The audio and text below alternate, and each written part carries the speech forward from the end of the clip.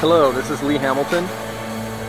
Today I'm going to be talking about the GeoMax Zipp 10R Pro.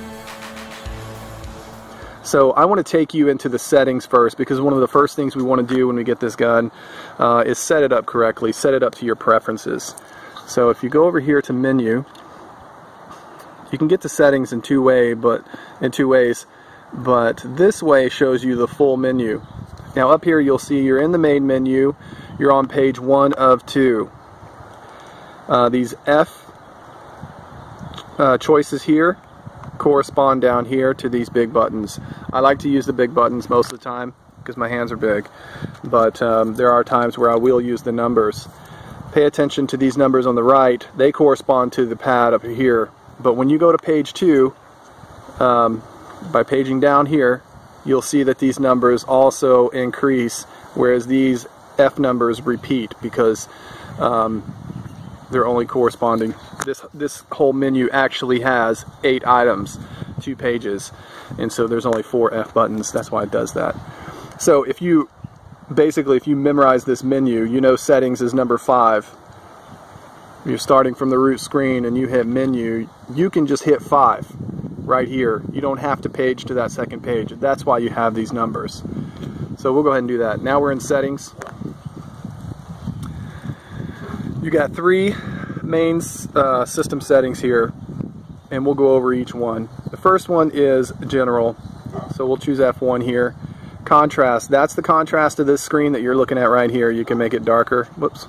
You have to select it, or just go left and right.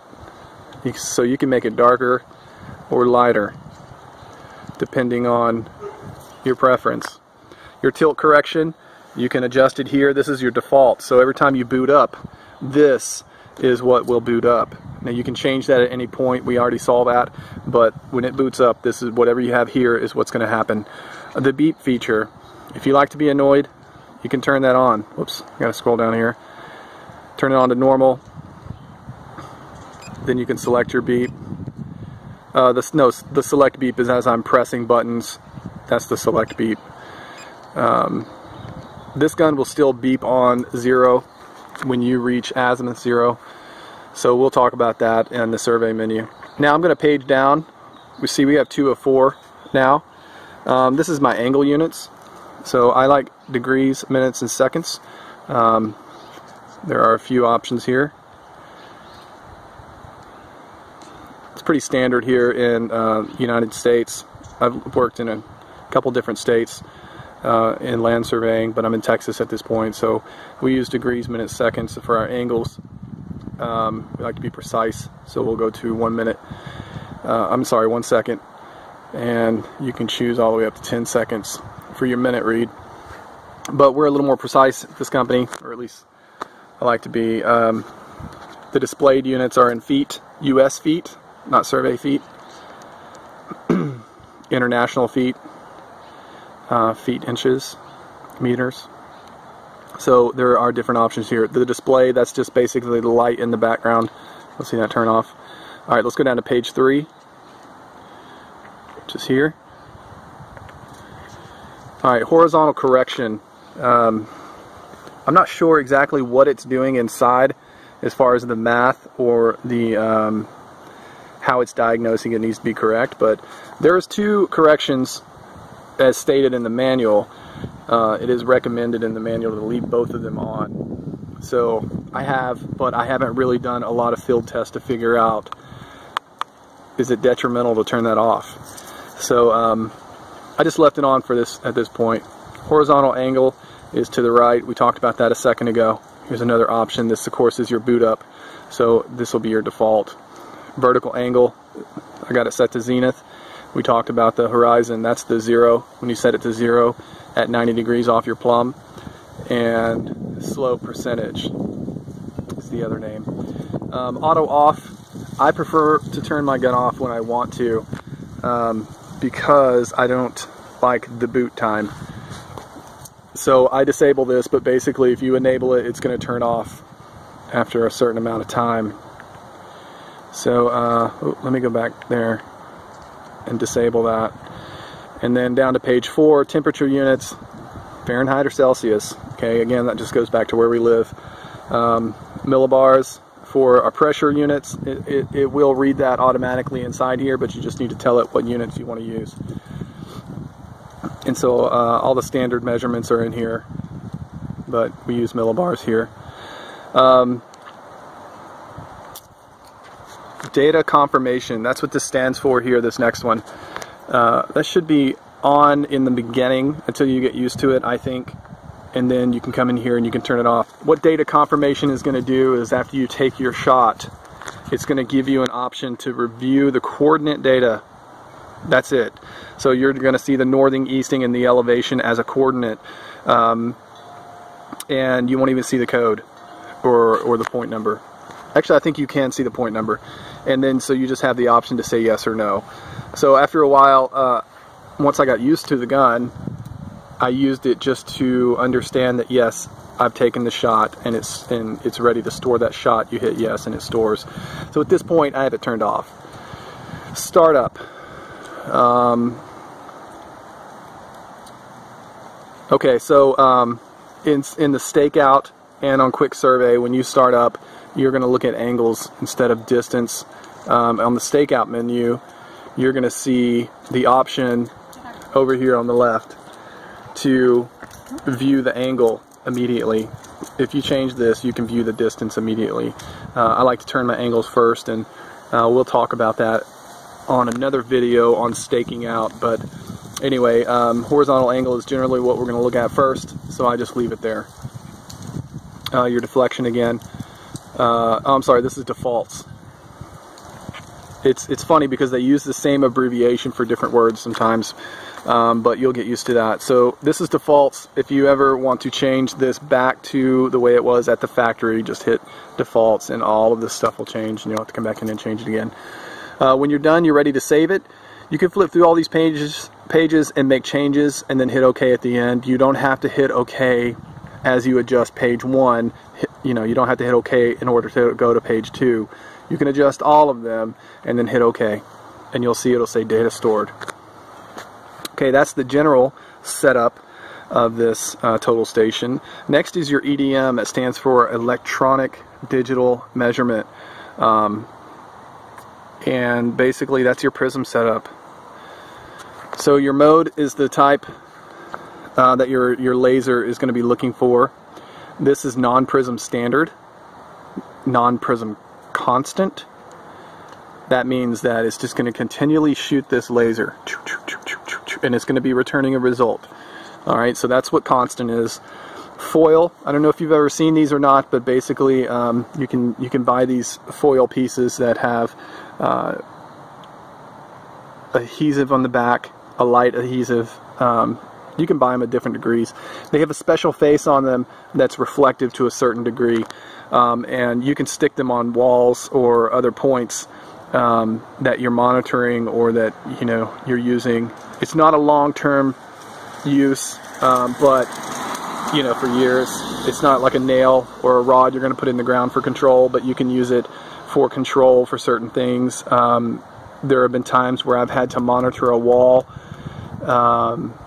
When I was surveying out in Atlanta, Georgia, we had a wall of a building that they were concerned was leaning and over time, so we put these foil marks on them, and you can get them in different sizes, but basically we would set up there once a week and we would monitor those same points on that wall and see if it was moving. It was, by the way. So anyway, that's what the foil is. This is Prism Standard, Prism Quick, and Prism Constant. Again, that means it's going to be shooting that laser repetitively until you change the prism type. So next, once you choose the prism type, you have all these different prisms you need to set up actually for whichever ones you use. I use prism and non-prism basically, and I've got two offsets, 0 and -30. So it makes it a little easy for me. So my non-prism standard, it can be none actually, the type of prism, because it's a non-prism, but you basically have none or custom for non-prism. Then the constant is 0. When you choose none, it's going to be 0 regardless, but if you choose custom, then you can go in here and you can change the depth. There was a time where I shot straight on because it was elevated to my height. I shot a pin, and I shot the face of that pin, and it was a 1/2 inch pin, so half of a 1/2 inch is 1/4 inch, which equaled out to be 6 millimeters. So I was able to go in here and say it's a 6 millimeter non-prism, hit enter, and then from there I shot that pin, and it shot the center of the pin based on that. It shot the face, but then it calculated to the center. So that's what that is. Laser.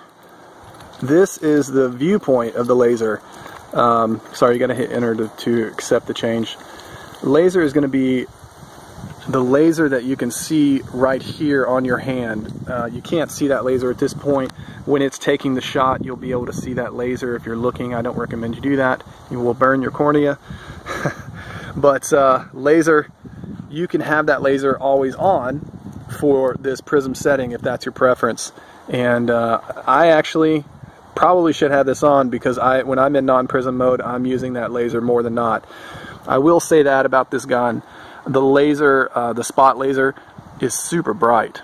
You can see it when the sun is out here in Texas. That's pretty handy. So anyway, you can just turn that off and on for this setting, non-prism standard. So then you can just hit OK there. We'll go back into EDM. Non-prism constant. I seldom use this. I will say this, I did discover one time that the EDM that you leave this on is going to be the one that when you're surveying and you have the option to change your EDM, it's going to flip to that one. So one time I had it on constant and I didn't realize that, and then so when I switched to non-prism, I kept getting a returned value every time, even while I was turning the gun, and I was really confused there for a minute before I realized it was on non-prism constant. So it doesn't show you that real clearly, but if you experience something like that, look here and see if you're wanting it to be constant or if you just want it to be a standard shot, like a single shot there. So when you leave this screen, you hit OK. What you're on right here matters. Okay, so that's the standard foil. Okay, prism standard. When you flip through here, you got a regular round. That's the full size round. You know, it's about this big. It's I couldn't tell you what the size is. And then you have the mini. That's the little peanuts like this, often referred to as a peanut. Mine offsets aren't these constants, so I'm not sure where those numbers come from. Mini JP, a 360. You've seen those with robotic instruments.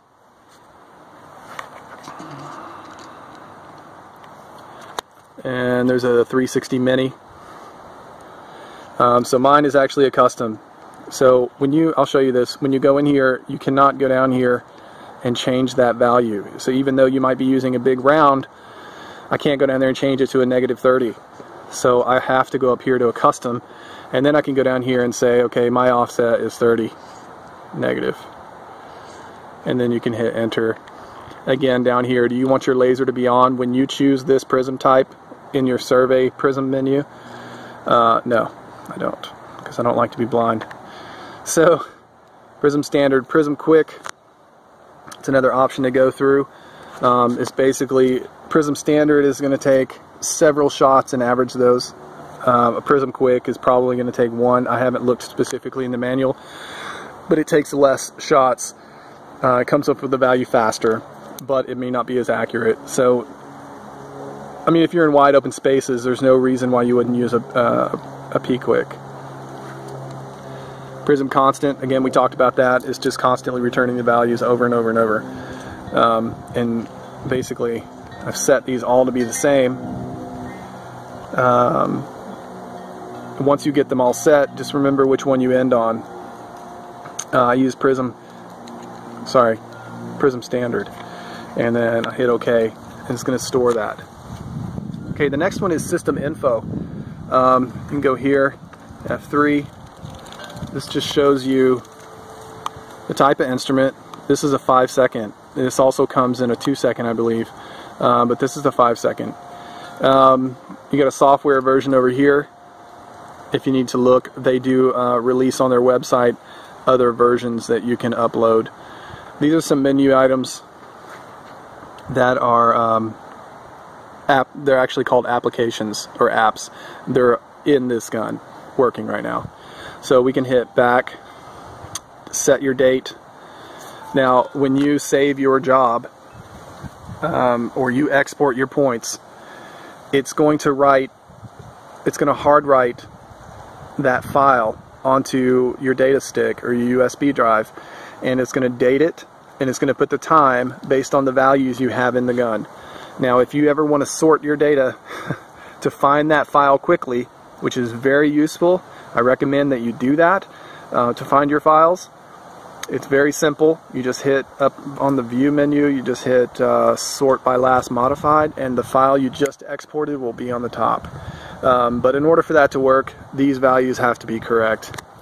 You can scroll up here to the top and you can change the format: month, day, year, year, month, day, day, month, year. This is a kind of a European standard. This is pretty much what we use here in America, and you'll see this in a lot of computer coding world.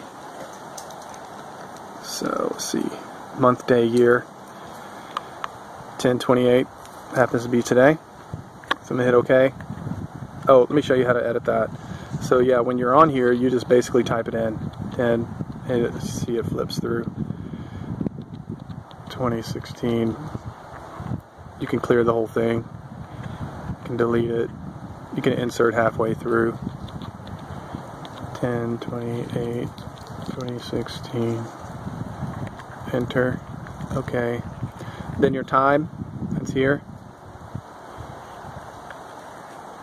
24-hour time or 12-hour time. I prefer 24-hour time. There's no confusion when I use that. Here is where you'll type that in, just the same. I'm not going to type it in because I got my seconds already set. I timed that with a clock, so I'm just going to keep that. But basically it's the same way. You start typing, it's going to start in the hours, go to minutes, and then go to seconds. We hit OK. Alright, and once we have that set, we can go back, or you can hit escape right here. So we're going to go back, and now we've gone through all the general settings. So now we'll hit escape. Now we're back to the main menu. From here, let me escape all the way back out to the root. This is where we were. This is the first thing we talked about. You can see now my prism changed. If you remember earlier, it was the non-prism symbol. Now it's the prism symbol. I still have the custom icon next to it.